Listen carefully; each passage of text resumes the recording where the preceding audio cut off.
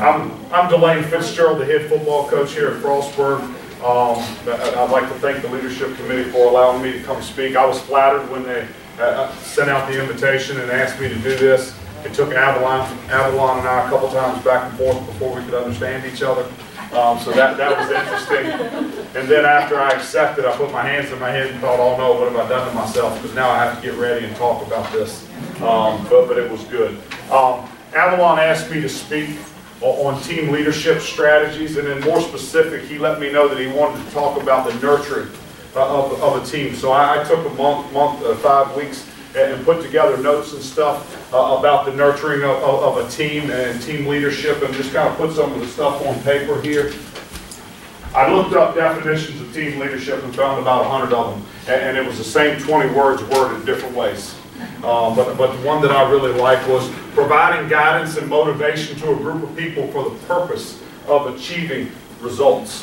I thought that one was really, really good. For me to talk about the 12 things, the 12 leadership strategies that our football program has and that I have as the leader of the football program, I wanted you guys to kind of understand some of the things that we inherited here. When we got here in 2014, they had been 1-9. 1-9 football team. Our current senior kicker had hit a 47-yard field goal in a rainstorm here at home against Case Western to keep them from being 0-10. So they were this close to being unsuccessful on the field for that entire year. When we walked into the room, I saw lost souls. I saw young men that didn't believe in themselves. I saw a lot of disorganization within our players. So we started with some of those things. I think to be a team leader, self-evaluation is extremely important. And one of the things I did, when I got here was evaluate myself. Things that I'm poor at as a leader. Organization, not great there. Professional dress, I struggle with that, so y'all understand this isn't me. I'm a blue jeans and t-shirt guy. I love work boots, blue jeans and a t-shirt. Technology, something I'm working really, really hard with. Patience. Patience is something that I struggle with because I expect our players to be really, really good, really, really fast. In other words, when their parents drop them off at the dorm the first day, I expect them to be good from then on. I coach loud, something that I have to work on every day. The best thing that ever happened to me with yelling at players is God gave me $2. So my $2 prevent me from yelling at them as much as I used to when I was younger. Expectations, going back to the patience things, I have real high expectations for our players. And then my willingness to learn. And I'll go back to talk about it being a strength later on, but that's one of my weaknesses. Going into my strengths and self-evaluation and discipline, accountability, punctuality, toughness, mental and physical toughness, persistence, selflessness, loyalty, and a positive attitude. So when we got here in 2014, we started with building our coaching staff and our players around the things that I did well. And naturally, in hiring people and in bringing players in, they're going to bring their natural strengths in, but some of the stuff that was out on the surface, we wanted them to match what we did as a staff and kind of there. And then the last thing here is, one of my favorite quotes, just heard it recently, and now I say it to myself 3 times a day. What kind of team would we be if everyone acted like me? And me saying that to myself 2, 3, 4 times a day puts me in my place. But what kind of team would we be if everybody, the assistant coaches and the players, acted exactly like me? And it humbles me and puts me in my place. Getting into the handout that you guys have. As a leader, team leadership strategy number 1. Know where you're going. Provide a clear vision, goals, and expectations. Provide a clear vision, goals, and expectations of where you're going. I think it's the first thing you need to do, and it's important. And then I love little catchy quotes. The difference in a good leader and an average leader is knowing what you want and then knowing what the end result looks like. When we got here, we talked to our players immediately about exactly what we wanted, vision for year 1. And we go with our visions, goals, and expectations, usually go year to year, but we talked with them to give them something they can see, and our vision was this. We want to line up 10 Saturdays next fall and be competitive. Line up and be competitive, be ready to play, and give your heart and soul for 3 hours. We want you to go to class every single day. We talk with them every week about you've paid this money. You're paying between $15,000 and $30,000 a year to be at Frostburg State University. Take advantage of it. We expect you. Our vision is that you go to class every day. We talked with them about our vision for GPA, which is the 3.0. But we provided, I'm giving you a couple of examples. There are probably 12. But our performance vision for them was that we were competitive, that we were going to go out and compete for 3 hours every Saturday, and that you have to compete during the week too in practice. And then our academic goal for them was that they were going to attend every class every day of the week. We were going to attend study hall 5 nights a week, and they were going to get a 3.0 GPA. So we provided clear goals and expectations there. Moving down to number 2, if you're a team leader, you want to make sure you don't fake it. Don't fake things. Be honest. One of the problems I made as a young head coach that I try no longer to ever make is that when people ask you something, don't be afraid to say you don't know. When I was younger and stuff, I'd make up something rather than tell somebody I don't know. And now a couple of years later, a player or an assistant walks in my office every day and asks me something that I have no idea. My response is almost always the same. I don't know. Would you give me a couple hours and I'll go get the answer for you? Give me a day and I'll go ahead and get the answer for you. But make sure you're not faking things. Number 3, if you're a team leader, group leader, any of your department head, go with your strengths. And I thought mine were discipline, accountability, punctuality, toughness, persistence, selflessness, loyalty, and a positive attitude. And I have over and over and over just gone with those 7 or 8 things, just over and over, tried to build a team and build an environment around our football program with those strengths. As a team leader, you got to be completely committed. If you're not completely committed, it goes back to you're faking it. And the people that you're with and around, they're going to see it. They'll see that you're faking it, and then they'll fake things. Be completely committed to what you're doing. Again, with the catchy quotes, keep the winners and get rid of the whiners. And then the final part of that is stay committed to your vision. There are going to be bumps in the road. You're a team leader, group leader. There's going to be adversity. There's going to be challenges. Stay with your vision. If you believe in your vision and you're 100% committed to it, you'll stick to it. Eventually, it'll be successful. Number 5, work harder than those under you. It is I bolded the wrong thing, okay? And what it should have said is lead by example. Lead by example. Don't ask those that work under you or work with you and stuff to do things that you wouldn't do. Demonstrate integrity, but lead by example. Big one for me. Number 6, be mentally tough. Be mentally and physically tough. Keep the pressure on. Demonstrate a sense of urgency within your team and within what everyone's doing. Have a sense of urgency to get things done. I could jump down to number 12, but I'll talk about it later. Small goals, small motivational things. Keep a sense of urgency week in and week out within your department and within your team. But be tough. And then again, number 6 goes right back up to number 4. And talking about it back up to stay committed to your vision. When you're mentally tough, make sure you're staying the course. There's going to be things that pop up there. There always is. Stay the course with what you're doing. Number 7, put team first. Okay, put your team first. Have pride in doing the best possible job that you can. But then when things go right, deflect attention to those around you. Give credit to everyone around you and those that are working with you and working for you. Give credit to them. But put the team first all the time. Team first, team first, team first. A lot of really successful college and pro head coaches, their motto, the team, the team, the team. You know, that's their coaching motto, their team and organizational motto. Well, what's best for the team? But put them first. Deflect attention. I think it's part of my natural makeup. When things go wrong, I'll just jump on the grenade. I'll jump on the grenade and take credit for whatever it is that went wrong. And then when things go right, I give it all to the players as much as possible. Number 8, building team spirit.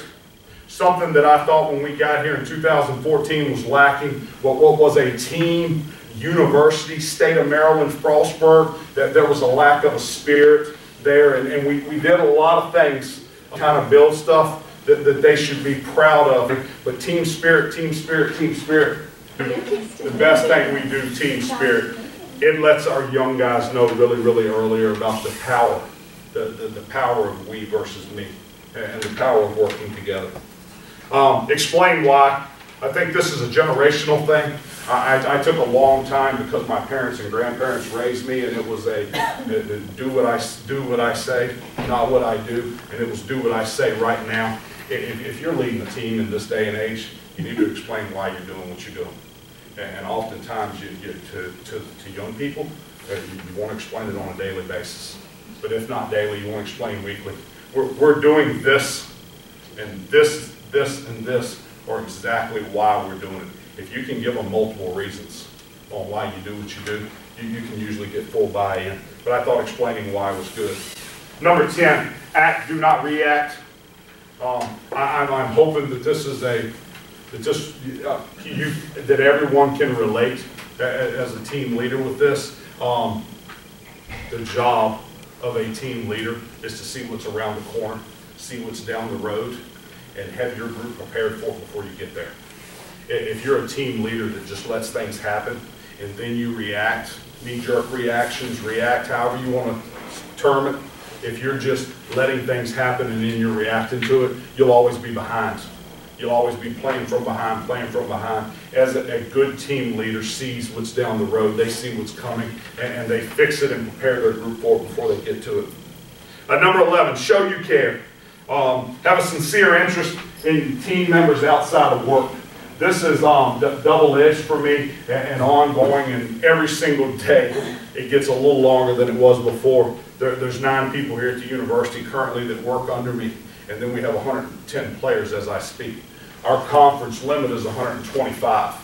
So come the second week in August every year, there's 135 people that I have to show a sincere interest in. It becomes daunting. It becomes almost impossible sometimes.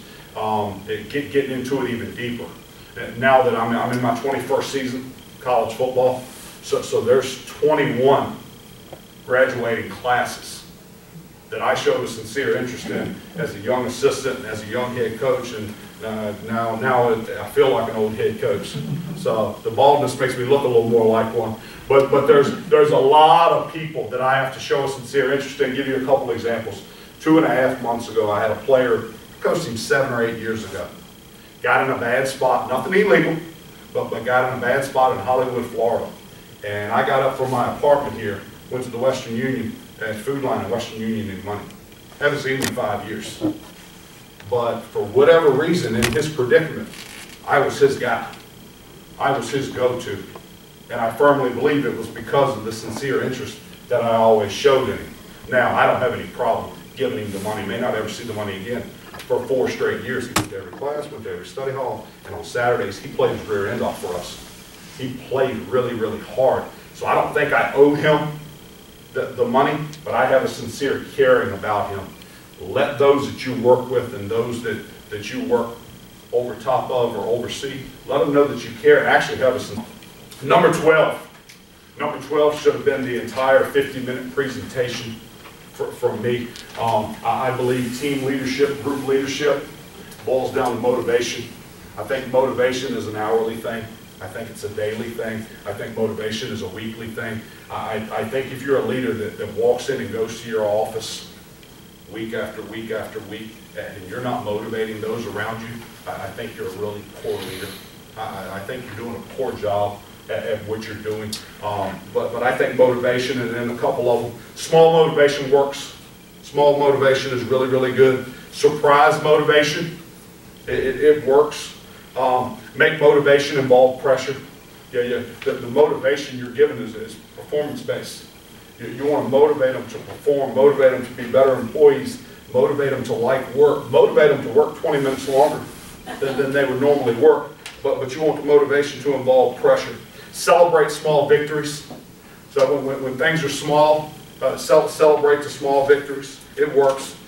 Use frequent feedback. Give feedback on the motivation. If you're setting goals and you're setting other stuff as motivational tactics, give feedback on exactly where you're at and how you're doing there. Create favorable conditions to ensure success works when you're just starting and you're bad.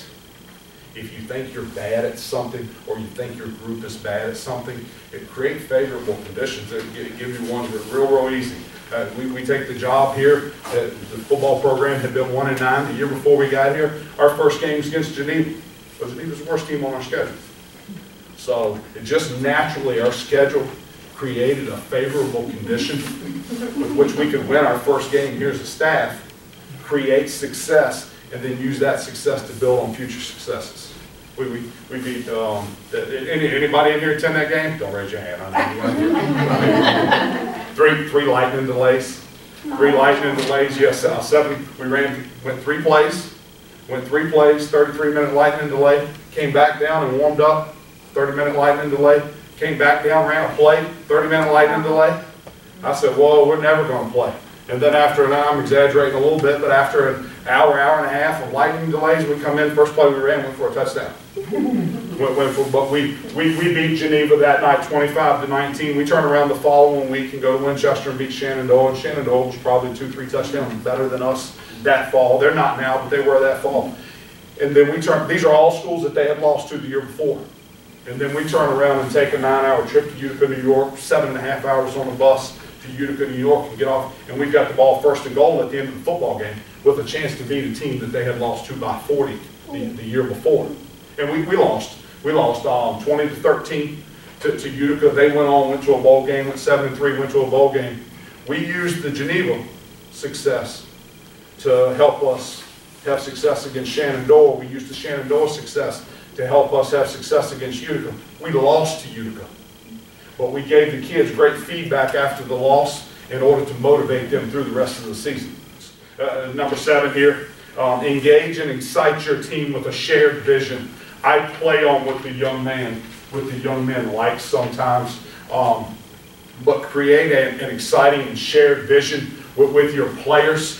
Talk to them about things you know they want to hear. I continuously, we're 6-4 now. We're 6-4 now, and returning 8 players on offense and 8 players on defense, and things are favorable for us to be competitive again this fall. I talk with them about being the first program. Last year, the driving comment all the time, let's have the first winning season in 15 years. Let's win more than we lose for the first time in 15 years. Now, it's let's have the first back-to-back winning seasons in 15 years. And you can see when I say it to young men, they'll smile. They'll smile. But, and everybody, department leaders, team leaders, all of your departments, your goals and motivations and visions and all that are going to be different. But you want to create something that's shared and something that excites everybody that's involved in it. Motivation that challenges and inspires. One more time and then I'll quit talking about it. I think you could talk for 3 straight days on motivation, different motivational techniques and what they mean and how important they are. I think it's the most important thing that people do as a team leader. Motivation. You want to make sure when you're motivating a team, motivating a group, make sure you appeal to their intrinsic motivation, to what's within them. And you want to, it's okay to use extrinsic motivation, but it should be few and far between. It should be sparse. One more on the extrinsic that worked for us. 2014, our first season here, we were 4 homecomings. That's what people thought of us that were playing us. Last year, we were 3 people's homecomings. So again, kind of what they thought of us. Well, after going to 1 or 2 of the homecomings up in New York, it's miserable. But after going to 1 or 2 of them and the big parade and all that stuff and the 25, 30-minute halftimes, I said, oh, we're not going to do this. We're not going to be people's homecoming queens. We're not going to do it. So I announced to our players, from this point forward, until Coach Dell fires me, I said, every time we wreck somebody's homecoming, steak and baked potato on the way home. We're eating steak and baked potato on the way home. And before it come out of my mouth, I realized, right after it come out of my mouth, I realized I'd have made a mistake. If I'd have made a mistake, we haven't lost a homecoming since. haven't lost one. You know, we go to William Patterson this year and beat them by 30 on their homecoming. We go to Christopher Newport and beat them. Here's the one that got me. We go to Christopher Newport and beat them. By the time they're home, we start at 7. By the time homecoming's over with, it's after 11. It's right at 11. We're getting into the locker room. It's 12 before we leave there. Where am I feeding them steak and baked potato at? And you better believe they remember it and ask. They remember. But it caused a bunch of logistics. Caused a bunch of logistic problems for me and for the coaching staff. We've won 5 out of 6 homecomings, and we fed them 4 out of the 5 times. But it's been interesting. Yeah, it became a pride thing. It was a lot of fun. I enjoy competing, so it was a lot of fun. I'm about 10 or 15 minutes early. Any questions? Anything? Ms. Kelly? Very good. Guys, thank y'all. Thank you for having me. I appreciate it.